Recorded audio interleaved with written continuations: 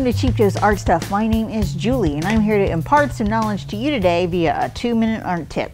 And today I wanted to introduce you to a product that you may have overlooked. It's kind of a new one and I wanted to make sure that all you guys got to see it. This is called the Golden GRIPR Tube Wrench. GRIPR spelled weird, not like with letters and correct spelling. This one's a really handy, cool product. This is a couple of dollars.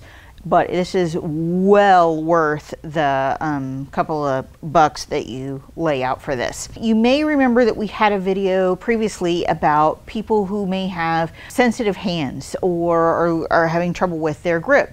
This is actually perfect. So it's a small piece of bendy plastic used for opening difficult tubes. It has various size holes at the top and you can like clamp it onto whatever size tube that you are dealing with. I really like this thing because I get myself into jams all the time and sometimes use my teeth, which you know you're not supposed to do.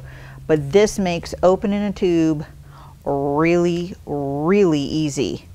And you're not marring up the edge of the tube and all that stuff, so, and like squishing it.